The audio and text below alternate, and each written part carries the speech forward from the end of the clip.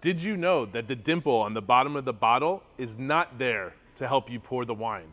Originally, what we called the punt on the bottom of the bottle was pushed up to create the seam to make it easier for the bottles to stand up on their own. Instead, when they're flat, if they get any kind of warp, they'll be uneven and possibly spill over.